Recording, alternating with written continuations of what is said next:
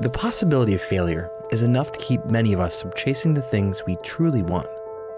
John Stoklosa isn't most of us.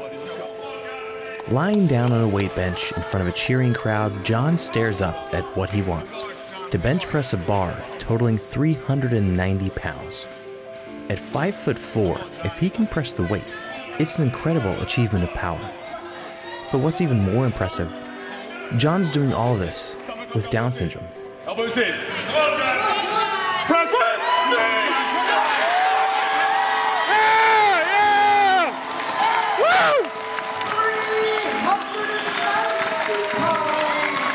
And he's so confident in himself that he has that power. You have to be willing to work with them. It takes time, and perseverance. Anything's possible.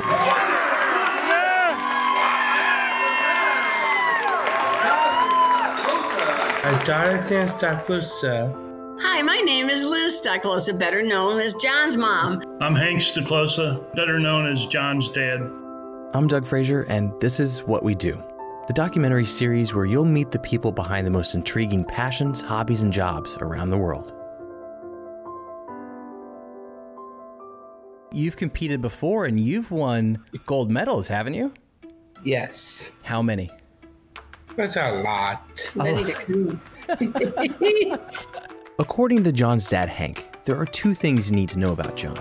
Lifting is his life, and no matter what he does, he's absolutely fearless. Hank has a point.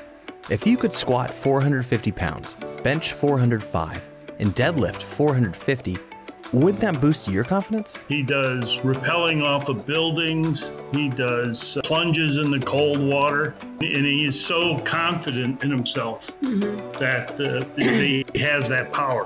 It is almost like a superpower, but where does he get his confidence from? He just has it. And I'm sure it's been because of his powerlifting.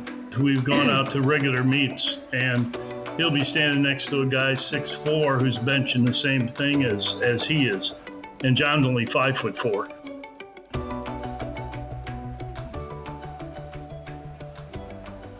John's confidence trickles into every aspect of his life, including his job at Acme Supermarket, where he's worked for 15 years.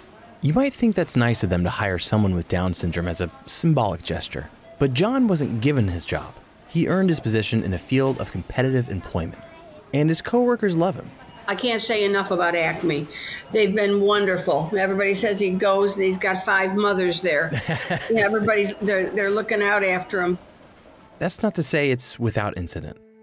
He's had a couple little things happen with some customers. You can't really believe people are still using the word. And one day a guy was trying to, just real quick, trying to use a motorized cart, and John saw him. And so he went out and to where they have them, and it wasn't plugged in, so it wasn't charged. Well, the guy looked at John and he said, well, you R-word. So John, we've told him, just walk away, go find your supervisor, go find one of the front end managers, don't say anything back. He didn't. When Hank came to pick John up from work, he heard about what had happened and went inside to find the guy. John and Hank spotted him all alone at the end of an aisle. I gave him a choice to ever use that word again or get his head ripped off. And he said he had a loaf of bread in his cart. He said, I just wanted to take that loaf of bread and just squeeze it, ruin it. Then I had to go to the front office at the Acme so I could tell them that I did that so I wouldn't get banned from the store. In moments like these, whether it's teaching a stranger a lesson or educating the public at large, where John's parents are put to the test. With a touch of wisdom and patience, they take it all in stride. It's stuff you would do for your kids. Maybe we fight it a little bit harder.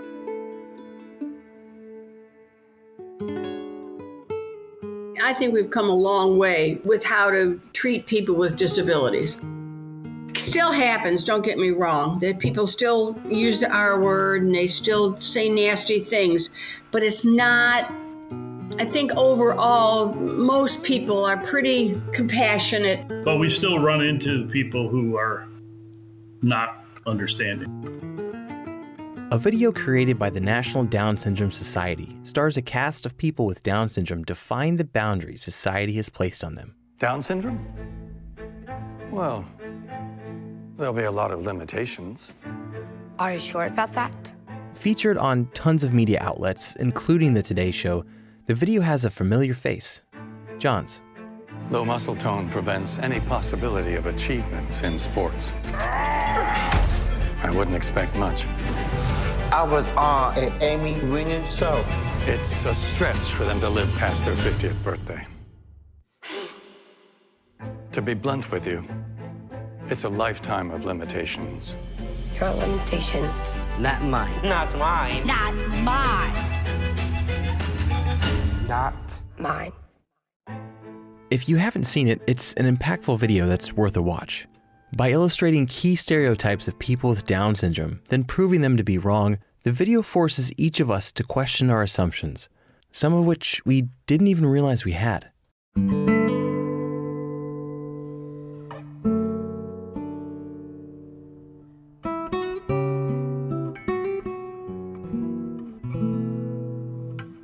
As a father and son duo, Hank and John travel to schools to spread a positive message, one they hope can help shift perspectives. John and I go to different schools and talk about bullying and using the R word. These school trips with John and his dad have been quite successful. As part of the program, the kids are given a shot at arm wrestling John. The kid named Jason takes the stage to the sound of his classmates chanting his name. He sets up strong, puts his entire body weight into it, but John's arm doesn't budge. Jason, like all the others, succumbed to John's superhuman strength in a show of power and good fun. How often does John train? 2 days a week powerlifting, and then a third day if we're getting close to a meet time. He has a regular trainer that he's had for 15 years. Serious training. John is not one to play around at training.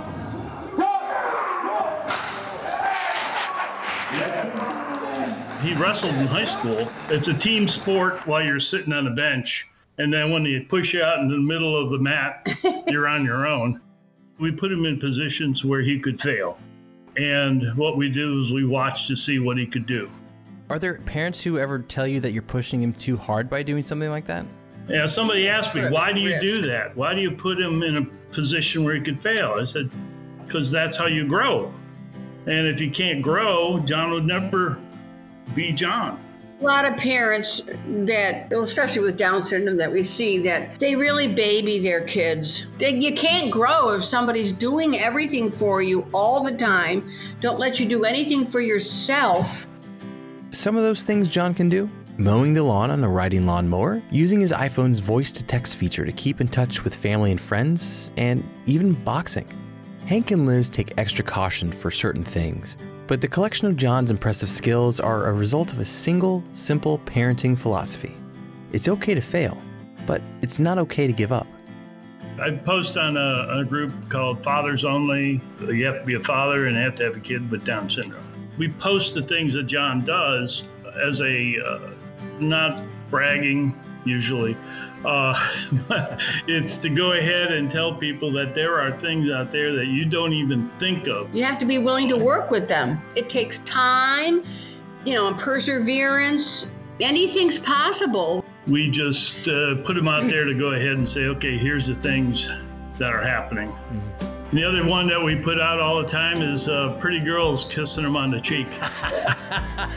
Now that's bragging. There's some bragging right there. Everywhere we go. Since their recent retirement, Liz and Hank have been asked a lot about their travel plans. We can't go as freely as other retired couples because we have Jonathan. But I always tell them that was our choice. Other people have placed them in group homes and such where I do not want him. I want him here where I know he's safe. It's taken a lot of sacrifices to raise a champion like John. But Hank and Liz have found immense happiness in raising him and his two older brothers. We just celebrated 50 years of marriage. Oh, congratulations. 10 happily. we made it. How has John changed your lives? Every possible way you can think of. Just before our interview ended, John shyly approached with something on his mind. One thing? Yeah. Sorry to bug you. Our 2018 Army Fame for Special Olympics. Being inducted into Delaware's Hall of Fame for Special Olympics put John back in front of a crowd. This time, he traded his lifting uniform for a suit. Hank and Liz watched proudly as John began his acceptance speech. Sorry, I'm a little bit nervous. Hi guys, I am happy tonight.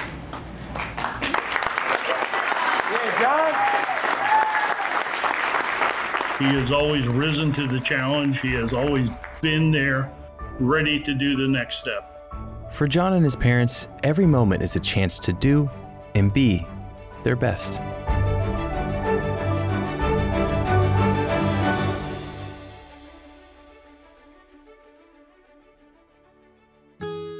Hey, it's Doug. Thanks so much for listening.